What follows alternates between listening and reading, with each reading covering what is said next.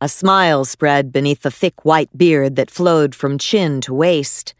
His Carhartt bibs were frayed and stained, the black and red plaid Pendleton shirt beneath it patched and faded, and the extra tufts on his feet looked like they'd been gnawed on by ferrets. But there was a spring in his step and a sparkle in the bright blue eyes beneath the brim of his hat. He wore the creased and grimy leather fedora at a sober angle, as befit a man of substance and property. He'd hitched a ride from the courthouse in Otna to Niniltna with Martin Shugak, who had a crush on Abigail, the eldest of Father Smith's daughters. In a place where men outnumbered women 7-1, that crush was shared by every other male park rat between the ages of 16 and 40. Abigail, erstwhile fiancée of the late Louis Deem, and the seal on the land between the two men, remained uninterested. On the whole, Father Smith was pleased. He wanted a suitor for Abigail who would bring something more to the Smith table than raging testosterone. A strong back, a willingness to work, and his own Caterpillar backhoe loader, say. By all accounts, Martin Shugak was not that man. But a ride from Otna to Niniltna over 50 miles of lumpy, bumpy, unmaintained gravel road, offered for whatever reason, was not to be refused. Martin let him off at the edge of town after trying and failing to secure an invitation to dinner at some future date. Niniltna was in the throes of its Memorial Day celebration, which featured a parade, to be followed shortly thereafter by a potluck barbecue at the gym. The parade began with the white blazer with the gold shield of the Alaska State Troopers on the door, moving in slowly and stately fashion up Riverside Drive, followed by a dozen veterans in clean but tattered uniforms, marching proudly out of step. With Dmitri Totemoff and George Perry carrying the flags, and Bobby Clark driving Jeff Talbot's camo Jeep with Miss Niniltna sitting in the back seat. Someone had coached her in the beauty queen wave, elbow, elbow, wrist, wrist. An anonymous flatbed had been commandeered by the Niniltna Native Association and was manned by the four aunties, sitting in a half-circle on upright wooden chairs, a quilt checkered with the colors of all 50 state flags spread over their laps. Spaces between the floats were filled with every kid in Niniltna who had a trike, a bike, or a four-wheeler, dressed in their interpretation, or their parents', of wounded Revolutionary War militiamen bearing flag, fife, and drum. They clustered close behind the dump truck, and some of their imitation leather jerkins were so full they were leaking lines of candies, the instantly recognizable spoor of the 8-year-old Niniltnan during a parade. Because Global Harvest had rolled out a gigantic dump truck with a dozen employees of the Suulatak mine in the back clinging to the side so they wouldn't slide out, the bed was half raised, inside which could be seen the employees standing calf-deep in candy. They were literally shoveling it over the side, a rain of, Father Smith stooped to scoop up a handful, Jolly Ranchers mixed with Dove promises. Everyone who wasn't in the parade was watching it, and next to him, Iris McGannick unwrapped one of the chocolates and gasped. "Look!" she said, holding out the foil wrapper so people could see. On the inside of the bright gold wrapper was the Suulatak Mine logo, the golden sunburst with the line of mountains behind it. You had only to raise your eyes to the horizon to see that same line of mountains repeated against the eastern sky. "That must have cost them a fortune," Harvey McGannick said, respect warring with envy in his voice. "Not as much as it cost them to bring that dump truck in from the mine," someone else said. "How the hell'd they do that anyway?" "Helicopter.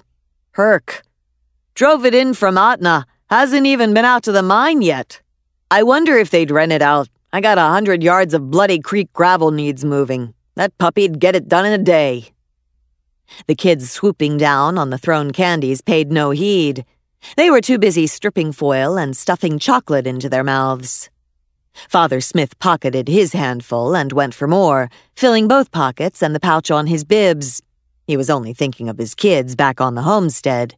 He cheered the parade and appreciated the barbecue to the tune of 3 heaping plates worth, indifferent to or outright ignoring the baleful glance of the 4 aunties who had descended from the flatbed to work the serving line. Afterward, he hitched a ride up the step road with Oscar Jimenez, partner with Keith Getty in a greenhouse that marketed fresh greens to gourmet restaurants and wholesale food stores as far away as New York City, and cut peonies in bulk to florists worldwide.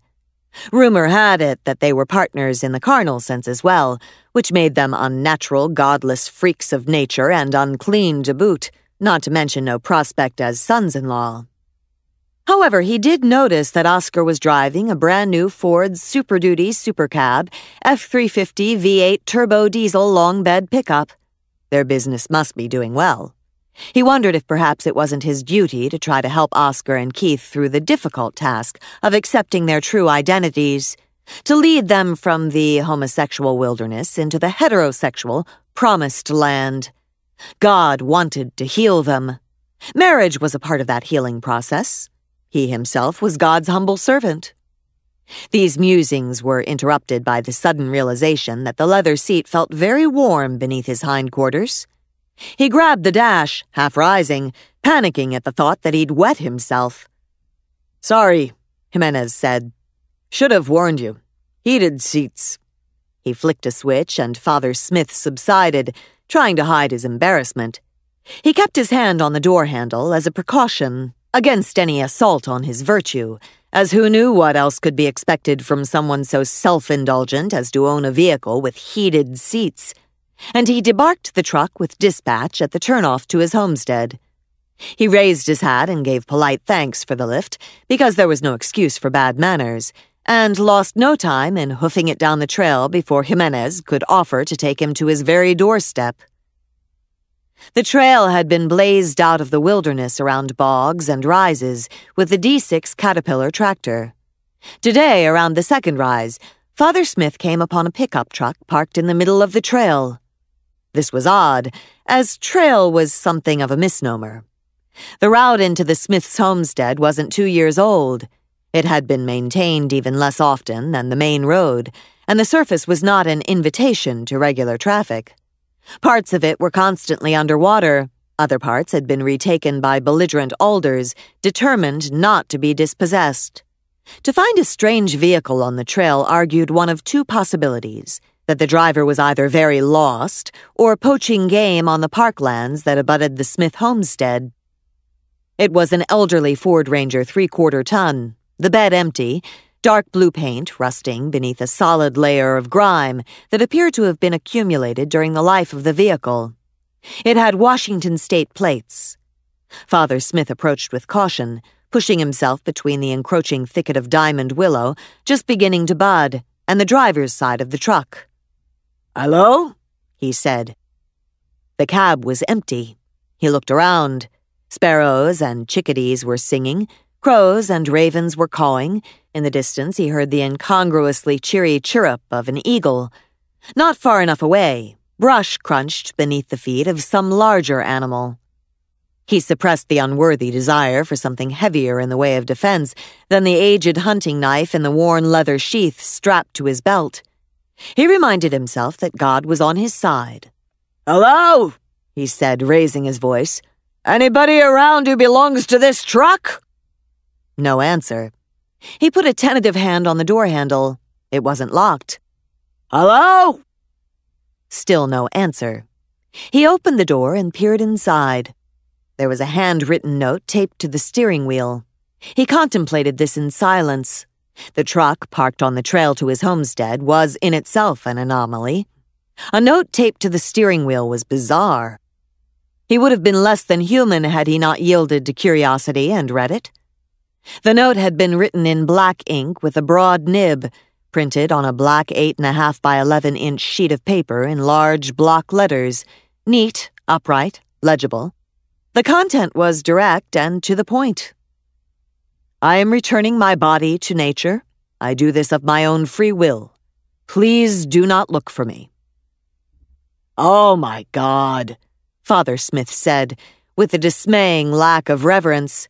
"Hello! Hello! Hello out there!" He cupped his hands and shouted, "Come back! Come on! Nothing's so bad that you have to do something like this. God loves you. You can come home with me, have a meal, be with my family. Hello! Hello!" He called and shouted for a good quarter of an hour, but only the birds replied.